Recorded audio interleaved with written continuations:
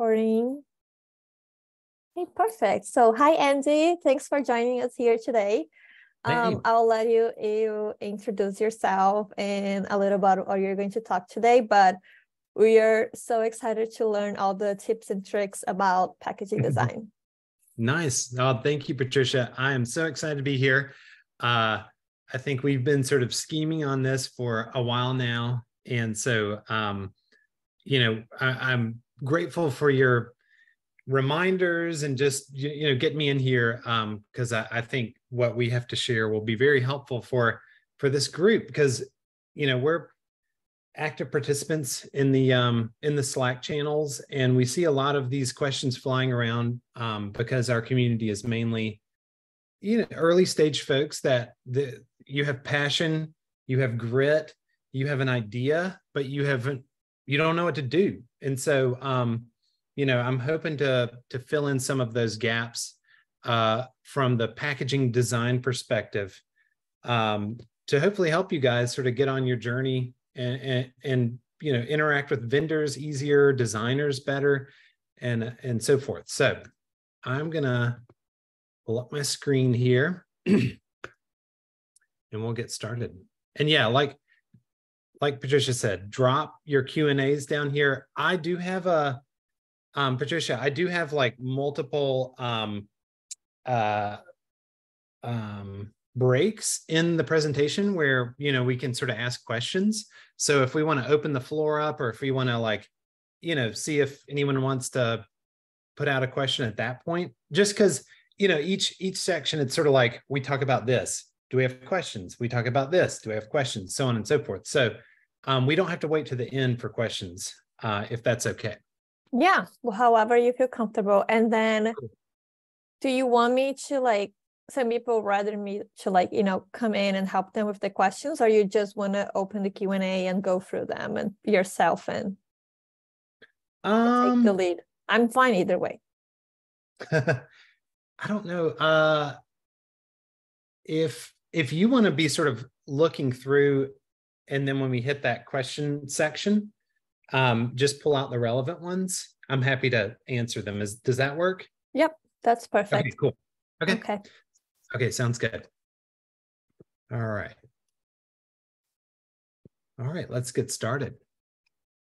So, in case you're wondering, this is what we're going to be talking about. So just a quick rundown of what we'll actually be going over. We're going to talk about who we are, who Buttermilk is, what we do, the elements of packaging design, just a few case studies of how we've applied these elements, and then some takeaways. So Buttermilk Creative is my wife and I mainly, but we have other contractors and other folks we work with, but it's mainly us. And we have over 16 years of experience designing for retailers and brands from the inside out. We've worked for retailers like Publix, the Fresh Market, and Wegmans, but then also smaller brands like Ha, Snacks, Oats and Coats, No Bull Burger, and Dufour, just to name a few. So these are sort of smaller, some emerging brands, some more established brands that have been around for a while, but need help sort of reestablishing themselves in the category. We help them all. So this has been a while ago, but I put out a question on LinkedIn, and I said, your packaging design is the most important part of your brand. And I wanted to hear what people, especially in my network, would say, because I knew it would be sort of not controversial, but I knew it would elicit some responses. So it did. So Jordan Buckner, who's a great friend of Startup CBG, has his own stuff going on at Food Bevy. He said packaging is a key asset in communicating those values and promises. I really like that. David Boyle said that, he really thinks that packaging really, in good design, also it encompasses essential points like positioning, branding, and I like this. It can even spill into margins. So we're talking about, business stuff. We're not just talking about aesthetics here. Kanyang over at Prickly, he made an interesting point around, when your products are functional, then packaging is more important than taste, because let's all be honest, functional stuff sometimes tastes a little funky. But for products that are not function is not the focus, then taste is greater than packaging. But he came around and said, design is very important, and it really is what triggers people on shelf and digitally. And then Scott Marcus, another luminary of the CPG world, talked about how, it is the most visible and therefore powerful representation of the brand and underlying product. So let's assume you have all that stuff all sorted out and you figured all that sort of foundational stuff down. We do believe that your packaging design is the most important part of your brand. So why is packaging design so important, other than all those CPG experts' opinions? Well, no matter how great your product is, if your customers don't pick it up off the shelf and buy it, they'll never try it. So if it looks like shit, or it looks unprofessional, or if it looks they don't recognize cues or symbols in it, then they're not going to buy you. So you can spend all the time you want making this amazing product that you've poured your heart and soul into, and blood, sweat, and tears, and all those cliches. But if they don't recognize it, like this little box of Cheez-Its, then they're not going to buy it, because it is a sea. If you ever, I know everyone here probably shops and goes to the grocery store, but it is a sea of noise. And there's so much stuff there, and you really need to create great packaging design and branding to really stand out on shelf. So you have this recognizable, ownable look and feel, so your customers can find you. So here's a couple data points on why packaging design is so important. Shoppers only spend a few seconds in front of a shelf. Just do, it's not even scientific. Just do your own sort of like research as you go grocery shopping. How long do you we're funky because we're CPG people, so we probably do spend a little bit more time looking at shelves, analyzing shelves, but truly, we really only spend a few seconds in front of a shelf. Like I said, we're faced with so much noise, countless options and information. And then 95% of our purchases are based on emotions versus logic. We're looking for things that are speaking to us, not things that have the correct, the best stats and all that stuff. We're just really looking for something that's going to grab us by the heart. And we really have just 20 feet and 1.5 seconds to attract a consumer's attention at shelf and spur a purchase. It's terrifying as a packaging designer to know that we spend months, sometimes years, developing packaging for brands, and countless revisions, countless rounds of concepts, iterating, all that stuff, to then know that really, when the rubber hits the road, 20 feet and 1.5 seconds. But it's the world we live in, so it's okay. And I love how Lumi, the packaging manufacturer company, they're a great asset. But I wish I'd come up with this, but they say packaging is the new storefront. And I think this spills into e-commerce. I'm not talking about e-commerce today. I'm talking about mainly retail packaging. But this also, I think they also touch on e-commerce and, how a box shows up on your doorstep. But anyways, packaging is the new storefront. For your customers, packaging defines your ability to provide a memorable, environmentally friendly, and convenient experience. That was perfect. That's why I didn't steal it, because I attribute it to them. But I love that they, really summed it up in that way. So Patricia, here's our first question stop. Do we have any questions so far? We do have one from Hannah. I hope I'm saying the name right, but she does her own like traditional milk tea, and she been buying tamper evidence sealed bottles on Amazon, and she's curious to know what product development is like and what I should do to get them Oh, into gosh. my local grocery stores, like pop-up grocer, for example? Yeah. Oh gosh. Well, I'm gonna say that I don't know. But what you will see, I mean, there she's already buying some sort of vessel to put her product in. If you're going to make it at scale, which I'm not an expert at this, but if you're going to make it at scale, you're going to need to, operate within some sort of commercial kitchen or co-man, co-packer. But at the very least, just to bottle it up for farmers markets, I don't know what pop-up grocer, what their sort of like, requirements are.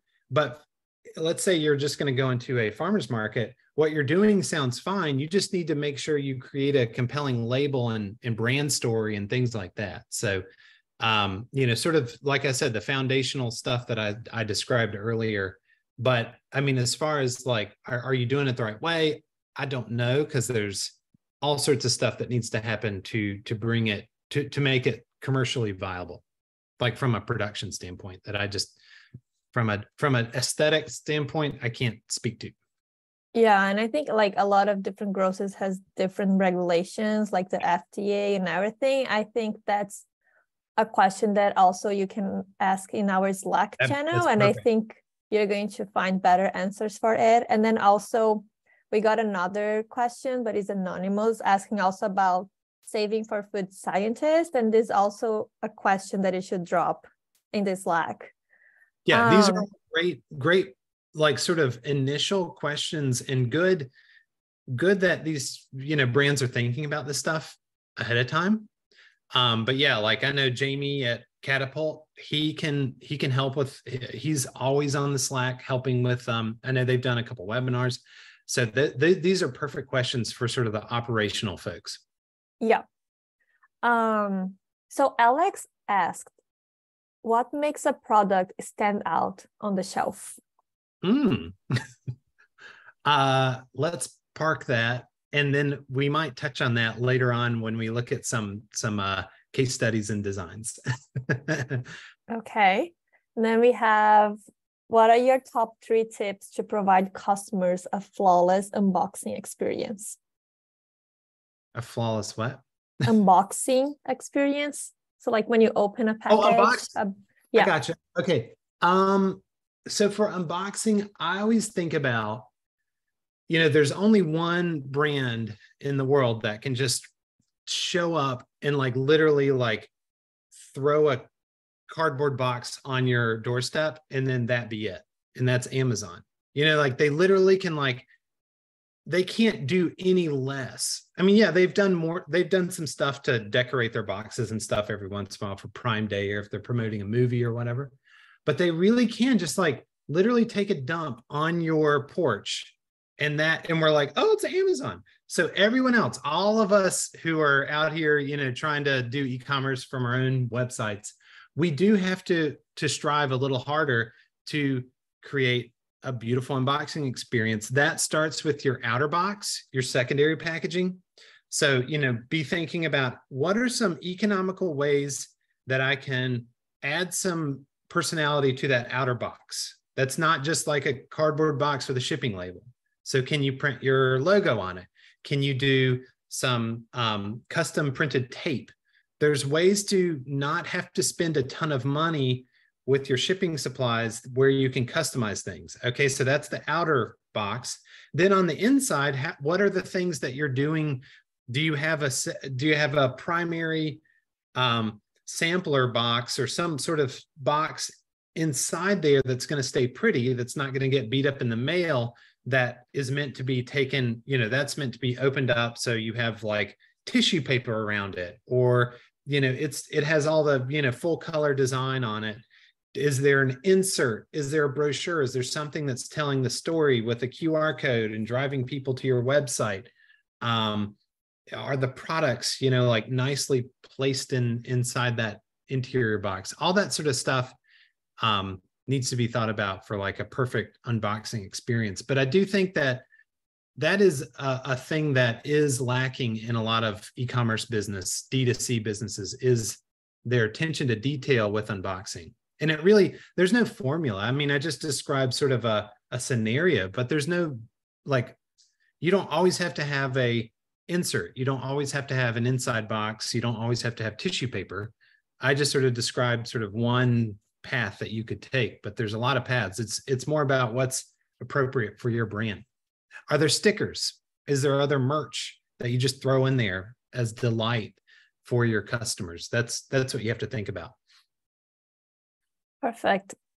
I think one thing as a consumer, I just don't want my product to be like open and all like everywhere.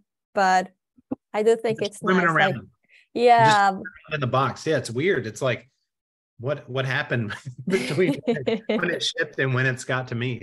Yeah. Oh yeah.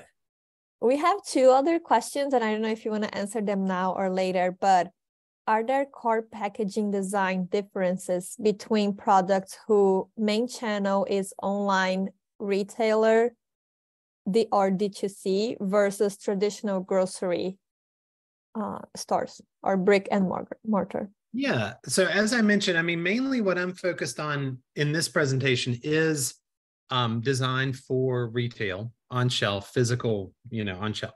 So, but in my experience, I think the differences are, I mean, outside of what you mentioned, Patricia, is that retailers, the FDA, other folks have very specific requirements needed for the packaging.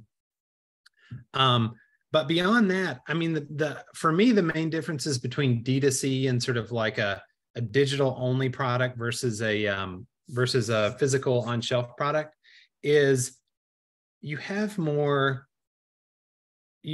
tools when you sell like on Amazon or on your own website, because you have multiple opportunities for storytelling. So you're not just depending on a label. You have multiple pictures that you can show. You have multiple, insights that you can share, and like infographics and all that kind of stuff. If you think about like a traditional e-commerce, like Amazon page or Shopify page or whatever, there's the big image, and then there's all those thumbnails of like different product attributes and different ways to like romance the product that you don't have the benefit of on shelf. You also have all the benefits of keywords and SEO and all that kind of stuff. So, I still think I think any brand, and this will get like broader philosophical, but I think any brand needs to explore retail at some point. So while you might be D2C right now and just e-commerce, you need to design your packaging in a way that will work on shelf. Because eventually that's where you're going to need to be, because that's really how you'll get that scale. And then, you can supplement that retail ready packaging design with the additional images like I talked about, and all the other strategies that help you succeed on like Amazon and your own e-commerce shop. But that's the main thing that I notice, is that packaging on shelf has to work harder because it doesn't have all that extra marketing materials and strategies in there. And then just a follow-up question is there any difference between products who are category creators, like a new ingredient or food from another part of the world, versus products who are in established categories? I mean, the difference is, I think, one, you sort of have to do a lot of education. So if you're a new innovative product that can plug into an existing category, like Halo Top into ice cream, clearly you don't have to teach people what ice cream is, you just have to tell them why you're better, versus like, oh no, we're this new funky, pepper from, wherever that does all these antioxidant health things. You've never heard of us. You're not used to eating peppers in yogurt before, but this is pepper yogurt. Like you're going to have to do a ton more education around that versus someone who is innovating within a existing category. It's not impossible. Obviously, there's plenty of case studies that do that, but it is you're pushing a big boulder up a hill if you're in that camp. Great. We had another few coming up, but you want to continue the questions? I'll keep going. And I love all Yeah. the questions. And that means that we have an engaged audience, which there's nothing worse than crickets. So I love it. But and we'll get to as many as we can. But yeah, let's keep going. I'm going to crank through some more stuff. Okay, cool. So now we're going to get into sort of the more of the, I don't know, the technical aspects of packaging design. This all happens before, me as a designer gets involved, but it's stuff that you as founders need to be aware of and think about. So the first thing you have to think about is, what is your product going to go in? Retail packaging format. So like, what is the vessel my amazing product is going to go in? So some of those options are glass jars, aluminum cans, plastic bottles, cardboard or corrugated boxes, paperboard boxes or folding cartons, flexible packaging or pouches, or even custom. I don't know, maybe there's not a format out there that works for you, so you got to go out there and find your own. But these are all the things that you really need to sort of think through and sort of know. And then, this terminology, these categories, these types of product formats are what you'll communicate with vendors. So if you're talking with a co-packer, you'll ask them, you'll talk to them about what their capabilities are. You'll understand what they're able to fill and do with your product. We'll skip this for now.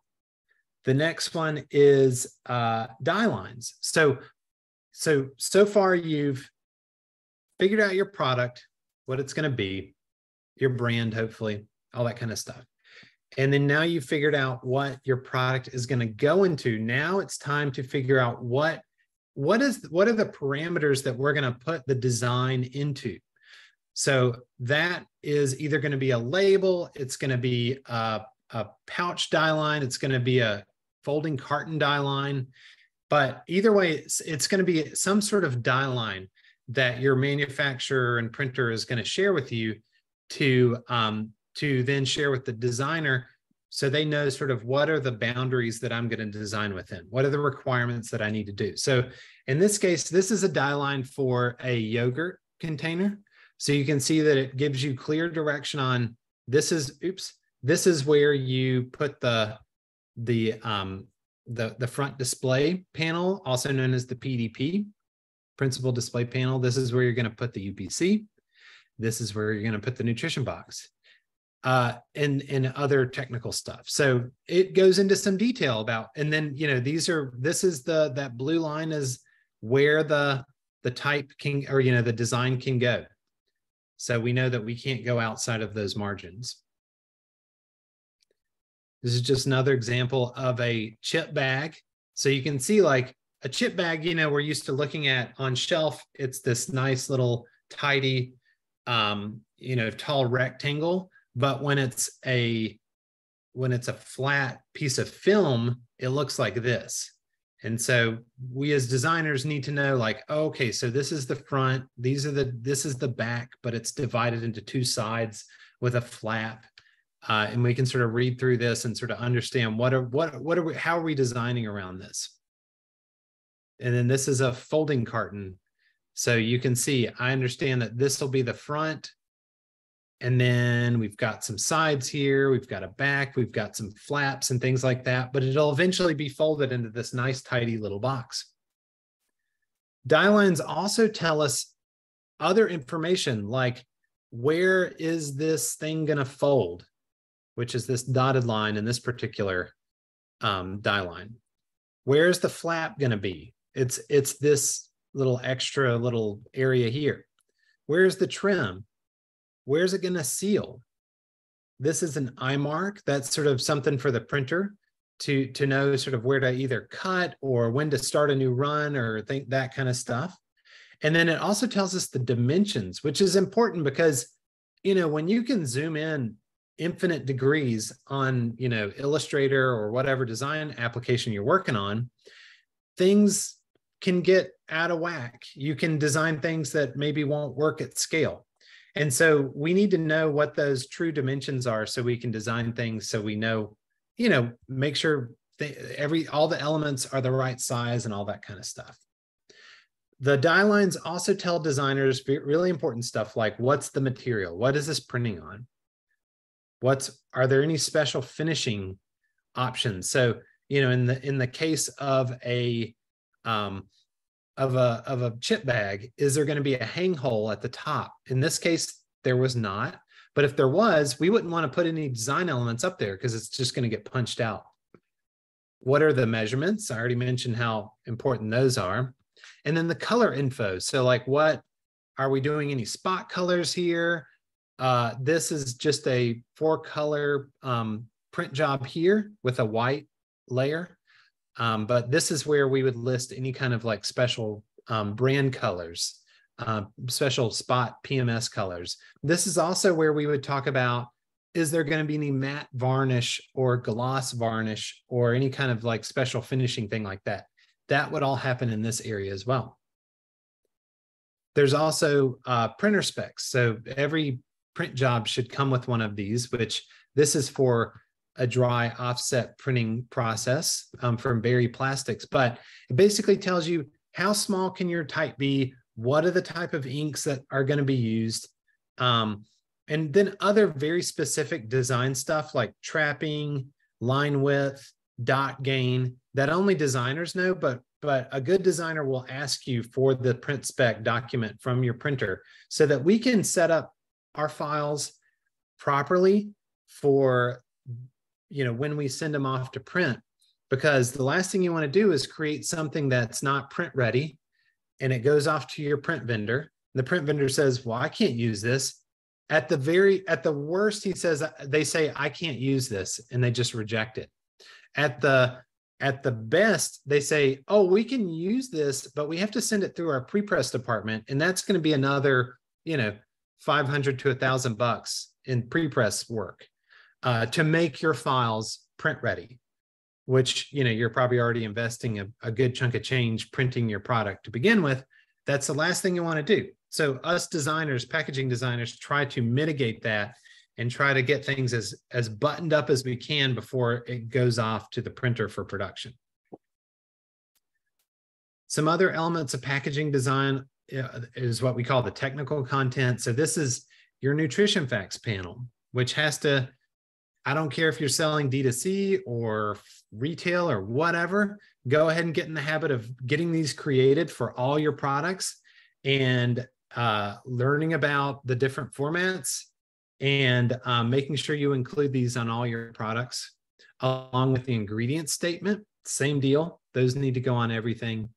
It just saves you a lot of pain and suffering for when you eventually do get in retail. And ingredient statements generally go after the nutrition facts panel. So like you see here, they're usually stacked on top of each other. At least that's our sort of best practices. UPC.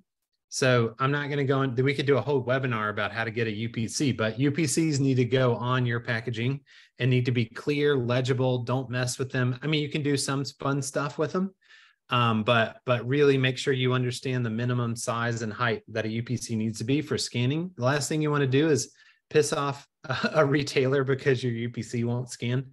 Net weight, net contents is also referred to.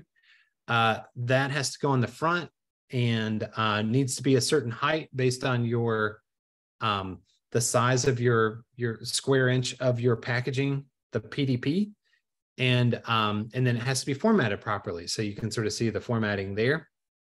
And then any kind of like certification, so either your USDA organic, non-GMO project, those folks also have very specific requirements around how they want their certifications, their logos to appear in your packaging. Minimum height requirements, minimum width requirements, colors, all that kind of stuff. And they should tell you all that in like a brand guidelines, but you need to take those into account as you design.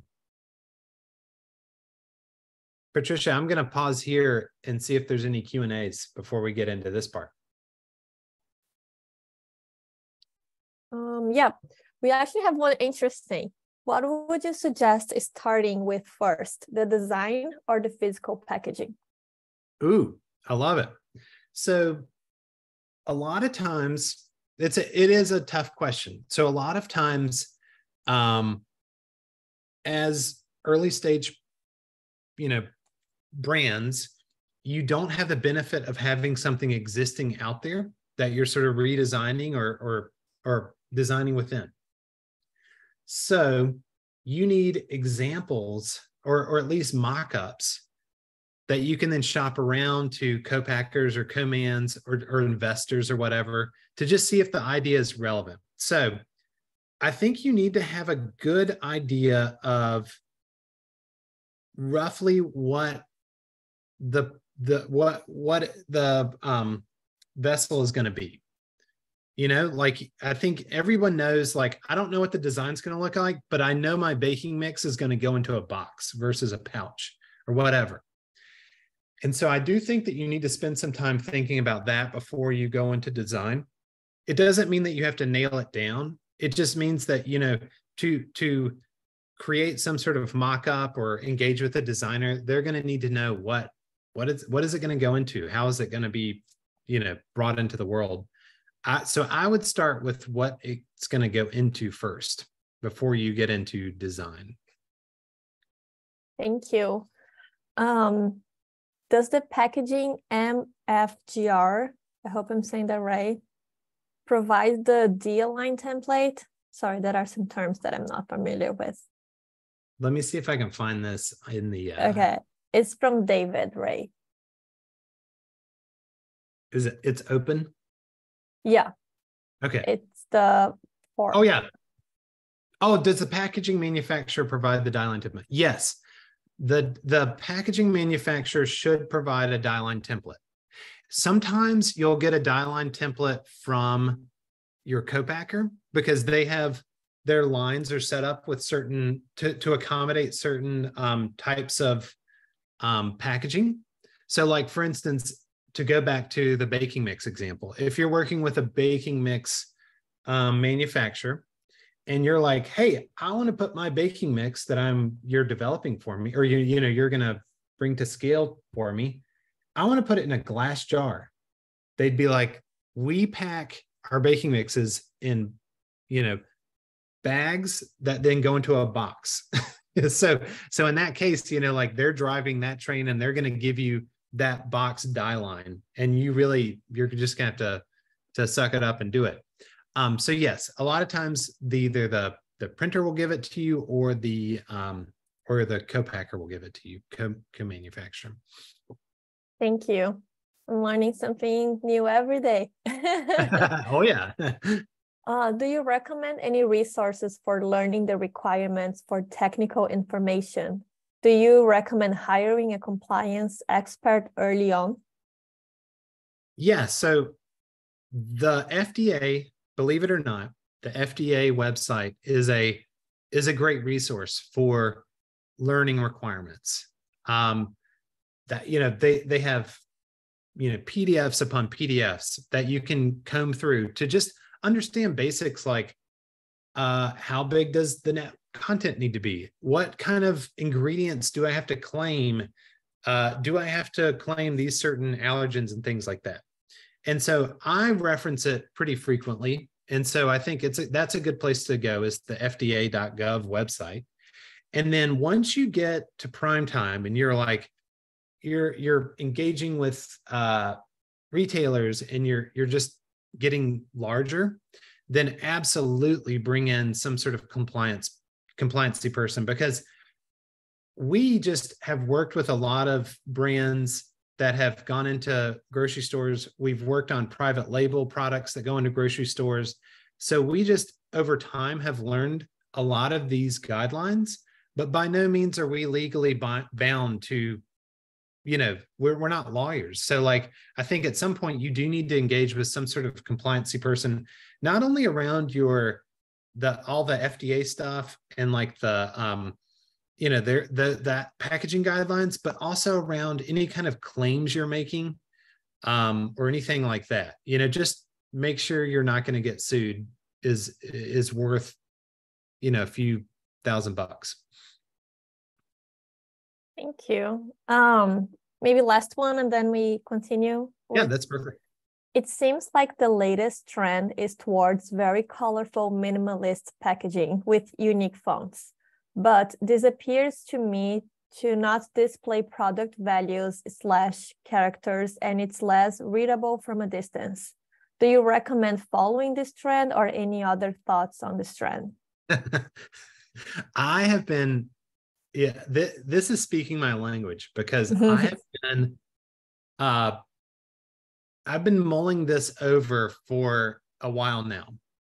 And, I've tried to figure out how to assign like a genre, or like how do we categorize, how do we talk about all these new products that are hitting the market that look so radically different than what we're used to. And for me, being a traditional, retail packaging designer, it's very confusing, and it's very, I don't understand it. It makes me feel irrelevant. I'm like, I don't get it. Like, why is this aesthetic why is it so popular? It literally looks like it's been designed on PowerPoint or Corel Draw, but people love it. I guess. I don't know. I haven't seen the sales numbers, but I'm going to go ahead and guess, because we're talking about it, that it's popular.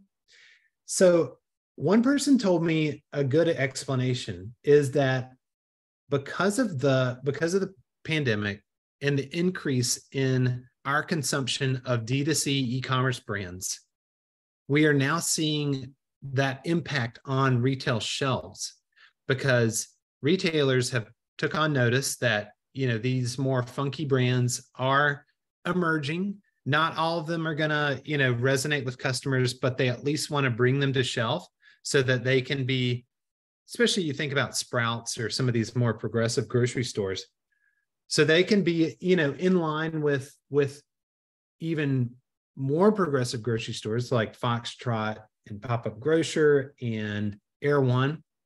And so we're seeing more and more of these funky products on shelf at more conventional grocery stores.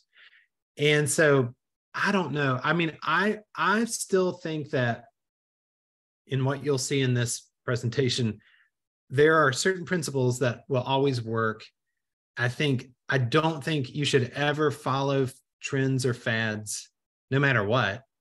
And if you're designing packaging, you don't look at packaging design for inspiration.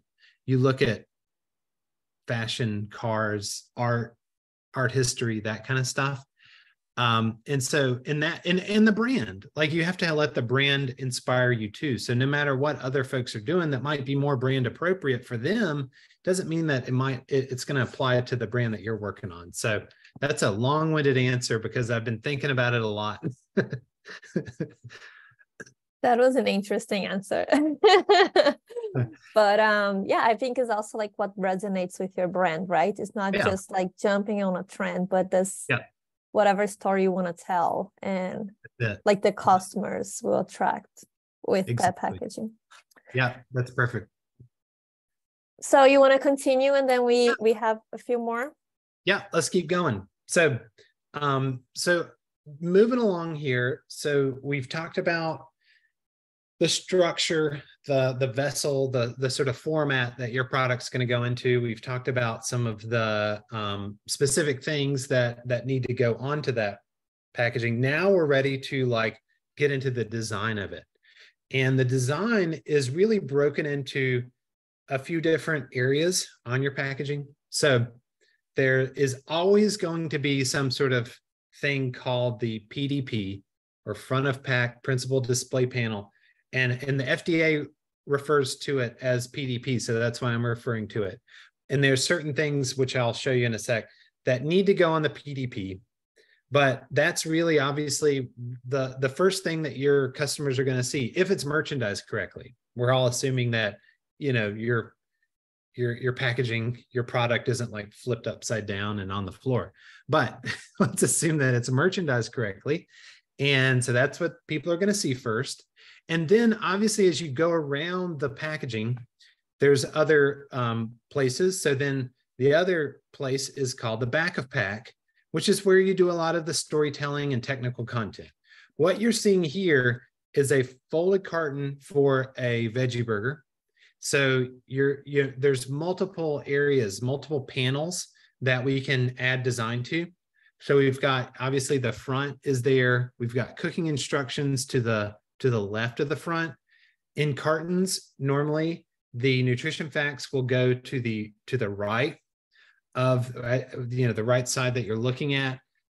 So the nutrition facts wrap around the right, and then obviously you have the back with the UPC and all that kind of stuff.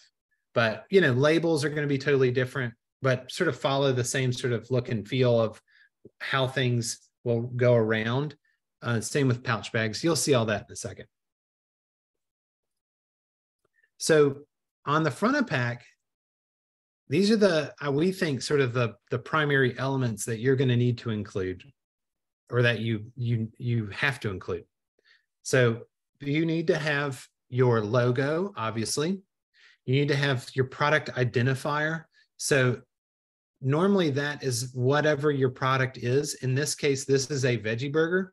So normally product identifiers need to be 50% point size, or in height, to the logo. So in this case, you can see that checks out here, but that is what this product is. It's not the flavor, it's the actual product. Then we have some sort of brand imagery here. In this case, it's the various ingredients that make up the veggie burger. Then we have a product image. In this case, it's a patty. We have relevant call outs. So we did quite a few surveys to understand what are the things that really resonate with the Noble veggie burger customer. And the two things that bubbled up to the top, in addition to just looking tasty, was protein and fiber. So that's how we landed on including these two call outs on the front. And then obviously there's a flavor tag that you need to bring in there. The net weight, that is required. And as I mentioned, needs to be a certain height based on the square inch of your PDP. And then any kind of relevant certification. So in this case, they're non-GMO certified. So we wanted to put that in front because they've invested a good amount of money in becoming non-GMO verified. And so you want to make sure that customers understand that and can see that front and center. And then as we go around to the back, we see that there is nutrition facts. As I mentioned, that's sort of as you go around to the right side of the carton, nutrition facts. So nutrition facts come in all sorts of formats, depending on how big your packaging is. So if you have a tiny little packaging label, like if you're making a small like spice jar, you don't have to use this really big, tall nutrition facts panel. I see so many brands that have small labels just scale this down, which is, you can't even, that's not right. You can't do that because you can't read it, but they make available, and your designer should be able to create this, a smaller, more simplified linear format for your nutrition facts panel. There's tabular, there's linear, there's like a condense. You can there's a lot of different options there for your nutrition facts panel. So in this case, you can see that we're using the full panel, and we're even calling out a few different vitamins and minerals that we think would be relevant to the core customer. But this is like a above and beyond nutrition facts panel. But just, I guess my point there is make sure you do your research and understand the different variations and formats. Then, like I said, the ingredients follow after that. Some sort of contain statement or an allergen statement might go after this. And then distribution statement, you have to have that. And then additional messaging certifications. As we go to the back, UPC, you have to have that. Maybe your product needs a best by date. This is where the best by date goes for Noble. We've been including QR codes on a lot of our brands packaging now to send them back to either their online shop or to additional information, recipes, whatever it is. That's a great tool that I think is becoming more, or not becoming, it's now a relevant, piece of communication. There's obviously directions or instructions, and you don't have to sort of be boring with that. Like here, we tried to make it sort of fun. And then and then obviously universal brand messaging, or even this could even be like product specific if you want to like dig into each flavor or whatever. But in this case, we just sort of made it universal for each. And then you need to look at your packaging out in the world. So as we were iterating for Noble packaging, we knew that they were going to go into Whole Foods, and we knew they were going to be in the frozen section, obviously, with all the other veggie burgers. And so we went to our local Whole Foods, took a picture of it, and then dropped it in there, digitally in Photoshop, so that as we're iterating on it, we sort of understand what are we seeing, are there things that are consistent with the category? Are there things that will help us stand out? How can we sort of iterate this as we develop this packaging? But it's always good to see. We did this digitally, but a lot of times we'll print things off and actually physically go to the store and put stuff on shelf and get really weird looks from other customers or from store employees. But it's amazing. You can do some like very unscientific research there as well, from folks that are shopping the category. And it's just good to get out away from your computer, because design looks great when it's sitting right there, on a white background in a PDF, but it'll look totally different when it goes onto shelf, like I said, with all the noise and all the crowded category that you might be going into. So, Patricia, do we want to pause again for some questions? Yeah, there are some questions that is very related with what you were showing. And by the way, I'm getting hungry just seeing right. the burgers right now. Me too. So one of the question is, how important is having a visual image or a visual of the actual product via clear packaging when it comes to product packaging? Because I noticed the Noble, you show how, will look, but it's not the clear packaging. So yeah. So it really is dependent on your product. I do think that it is the most important thing is to try and make it as appetizing as just like delicious as possible. And but then there's different little like nuances in there. So like in Noble's case, they used to have a window, and now they don't, because the window, especially for frozen stuff, doesn't look all that great. A lot of times it could be foggy. It could have certain issues with it. And so it wasn't doing the product any benefit. So that's why we went with showing an actual like cooked patty with the ingredients. And then we also, it was very intentional that we didn't show it in a burger, because Noble, even though it's called a veggie burger, because that's sort of what we all understand is what the product is, it can be used in so many other things. It can be like crumbled on a salad. It can be put into a taco. It can be there's so many things that can be done with it. So we didn't want to lock people into, this has to go on a veggie burger, like you see, or on a burger, on a bun, like you see so many other veggie burgers do. But I think showing the product is very important. And if you can get a very realistic depiction of it, that's important, because I think it really conveys to the customer what they're going to get. And if you can make it look really delicious, that's even more important.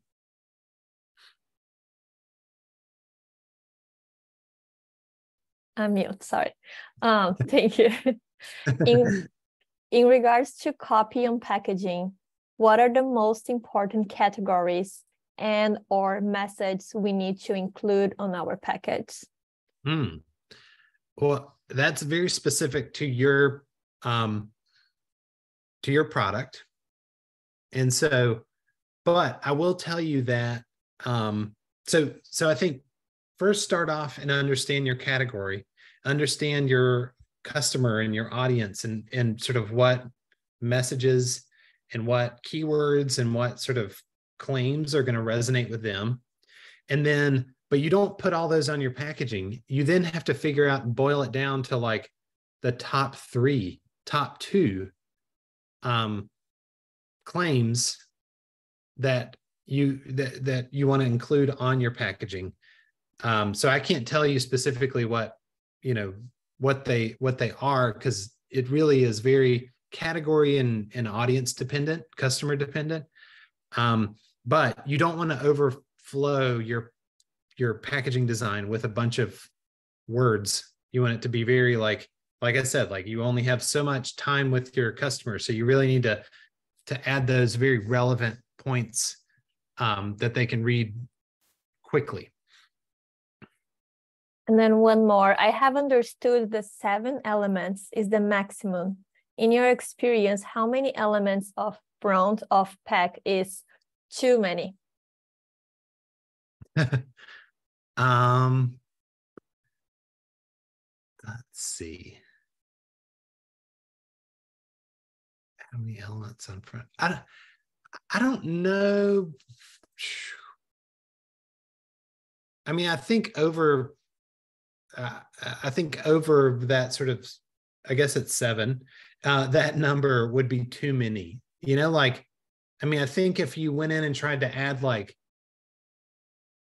10 claims, and then you have your product image, you have your flavor, you have certifications there, you have your logo, you have all that stuff.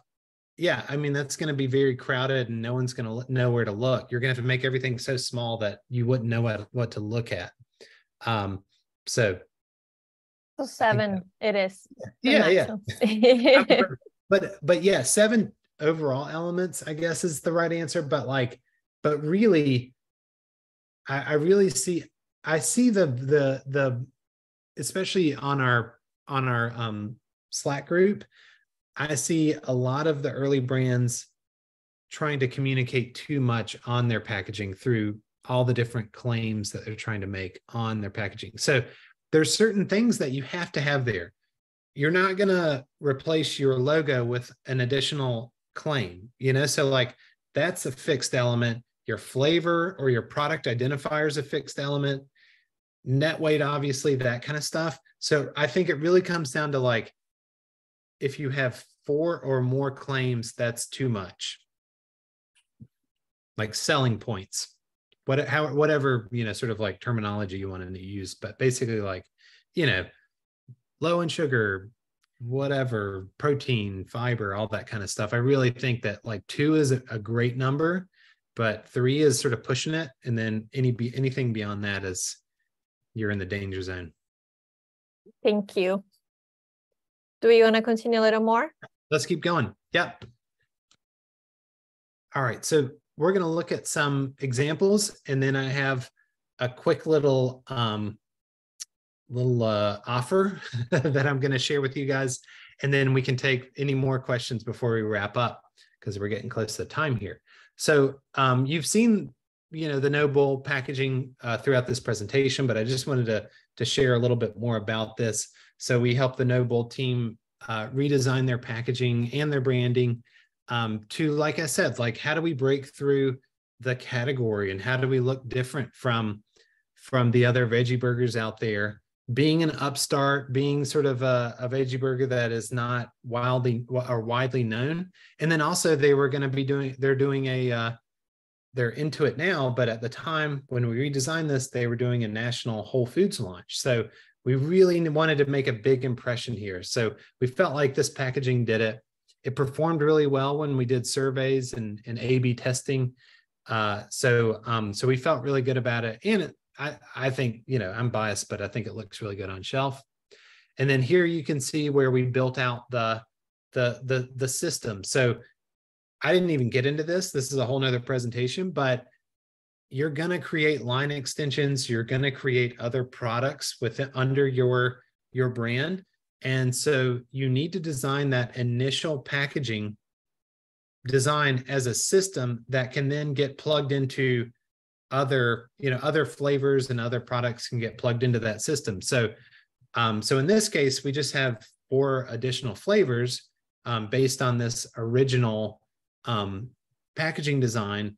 But you can see like the color changes, the image changes, these call outs might change, and then the product name changes, but everything else is still, it stays the same, so that when you look at it on shelf, it's all lined up. It creates a nice brand block, and it creates good presence there. And then, obviously this design, which we've played with this before, this could go onto a pouch bag. This could go into a larger box or whatever. So we've really designed this so that it can be very flexible as they expand their product offering. Another brand we've helped, which is another, which is a frequent contributor on Startup CPG, is Eureka Tortilla.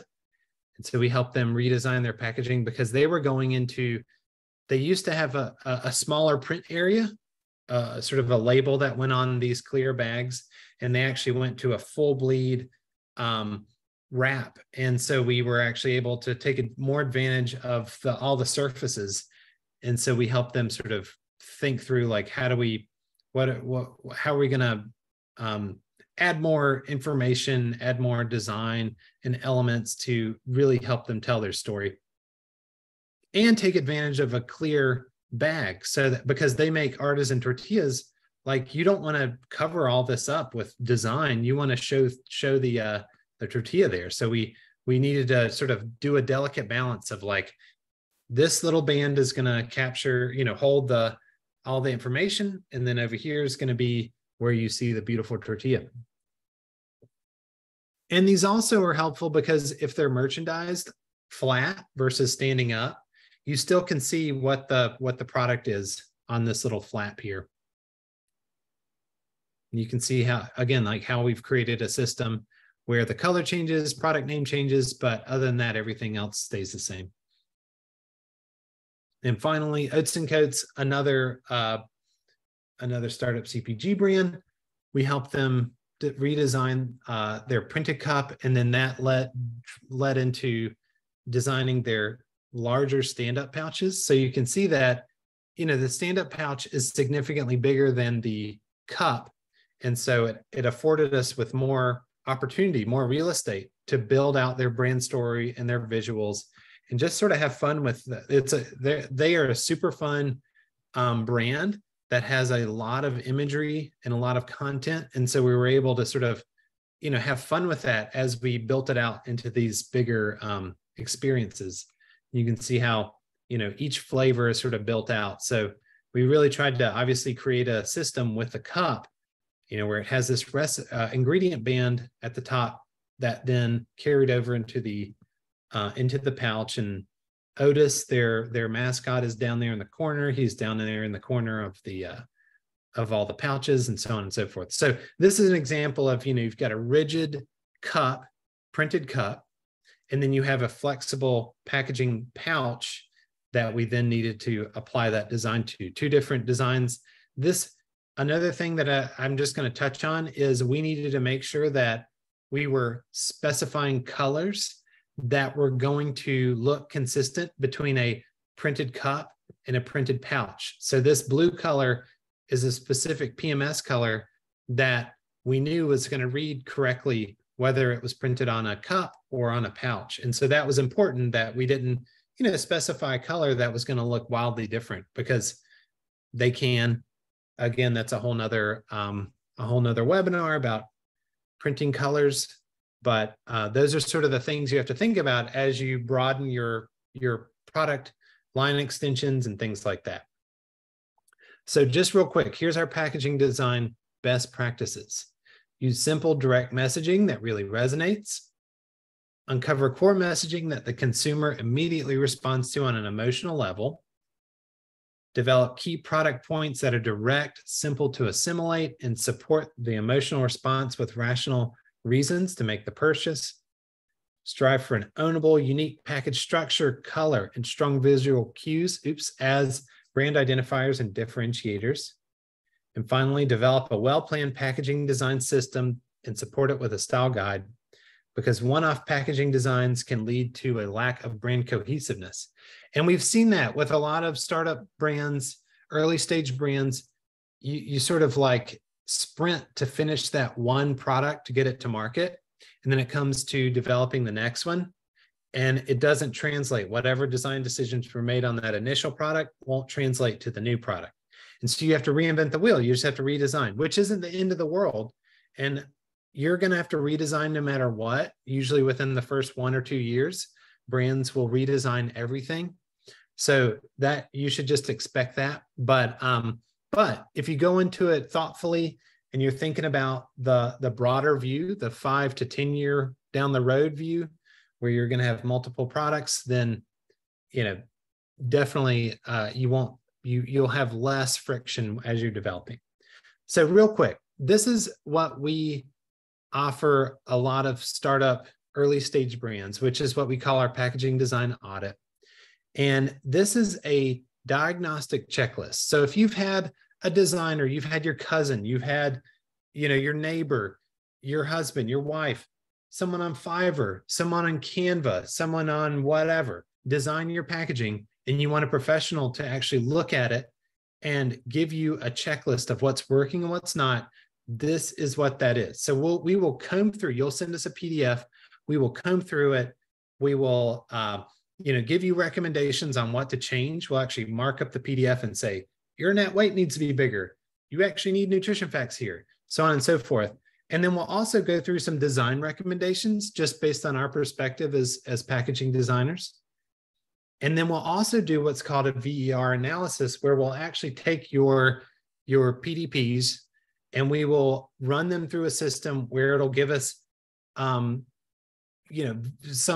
data points to then, for you to inform you on what you might need to adjust. So like, for instance, if you're in this particular example, you've got one of these data points as area of interest.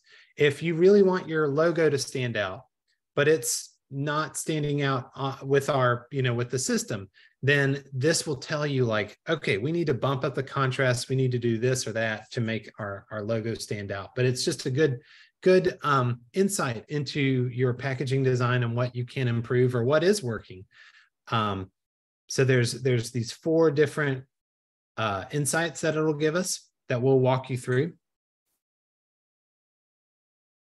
And normally that is $750, and we have it for $500 for our startup CPG folks. So I think, obviously, Patricia, this is the end of it.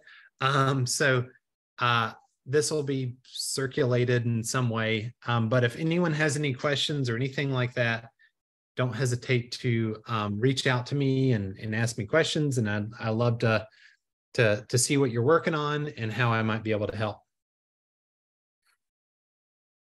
Thank you. Yeah, Andy's also in this Slack if you guys want to ping him there. Do you want to answer just like 2 questions? Yeah, let's do it.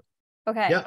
Actually, one of the questions is kind of what show us so how brand managers measure if the design of a package was successful or not? How do they measure consumer engagement? I guess through sales. Do you think you can measure from like the So this analysis, I think, and we can also do, I'm just showing the packaging analysis, but we can also do shelf set analysis with these same 4 insights. So I think the way that's the clearest measurement is obviously through, is it selling or not? If it's not selling, then that would be where you could use this tool to then understand well, is it because we're just not standing out on shelf? Is it because our design is not, we're just not having breakthrough? In the case of Noble, we did the analysis on their existing packaging versus the new proposed packaging. And we did both surveys with Whole Foods customers And then also we ran it through this analysis, which is just obviously AI and computer telling us what to do. Both of them rated, or, like said that the new packaging was far better than the existing. And I think it went from like a 45% purchase intent to like a 75-80% purchase intent.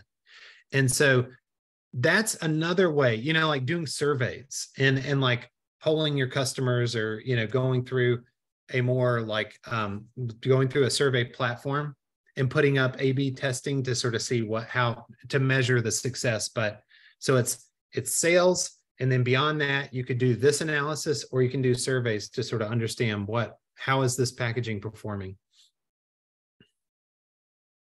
Thank you.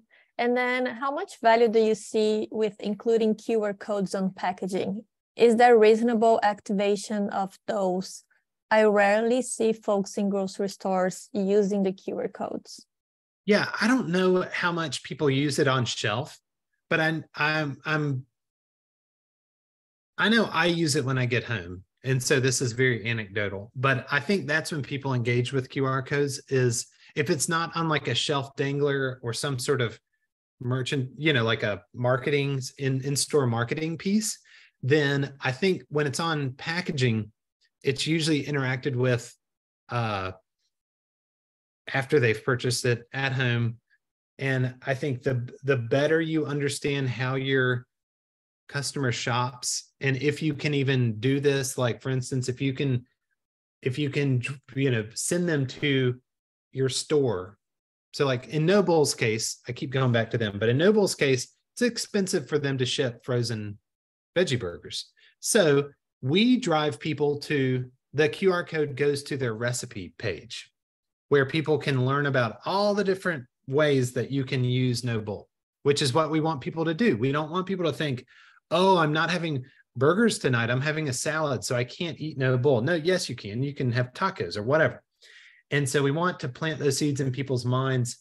And so, yeah, I mean, I think when I also think about QR codes, I also think about, well, what would that real estate be used if it's not with a QR code? Is it going to be like social media icons?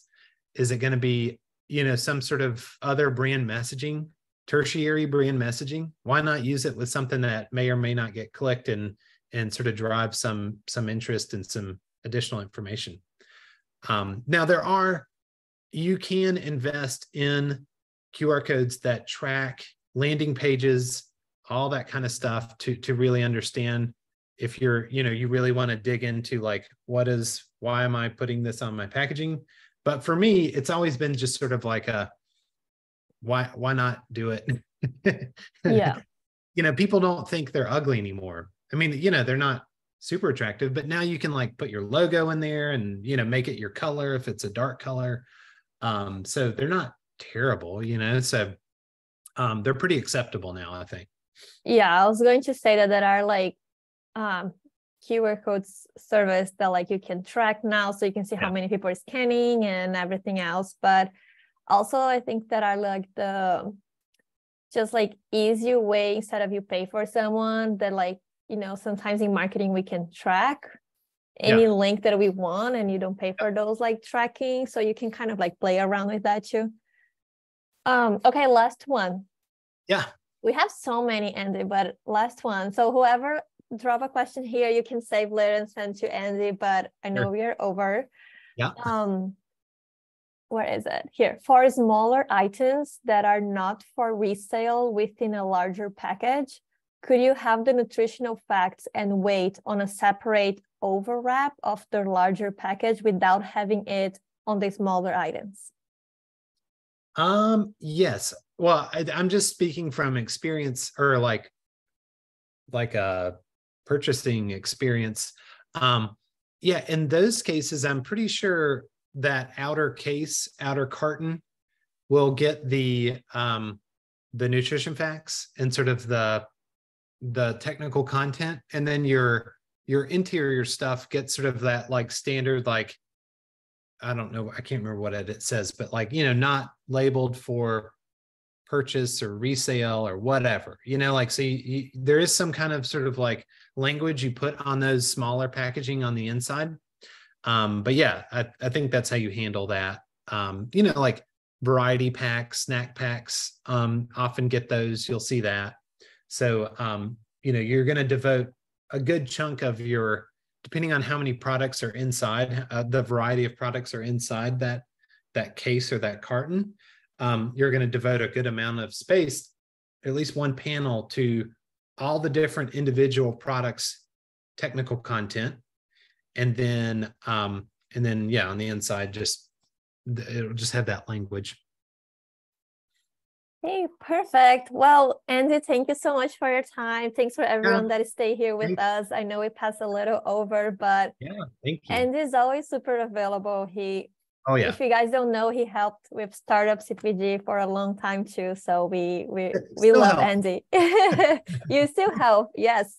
But yeah, here is his contact, or in the Slack, you can always reach out. And yeah, we will be sending the slides and recording by tomorrow to everyone. So thanks, Andy. Any final message or? No, just that, I know it feels like your initial packaging design, or, the first thing you sort of come out of the gate with is a sort of uphill battle. But it's only the beginning, and you continue to iterate, and you'll continue to evolve your packaging as the category changes, as your audience changes, as your, where you are out in the retail space changes. So just always be open to that, and but try to be as informed and as thoughtful in your approach as you can. Thank you. Love that. Yeah. Okay. Well, we'll see you everyone in Slack. Thanks again, Andy, and until Expo East. Yeah. See you there. Bye.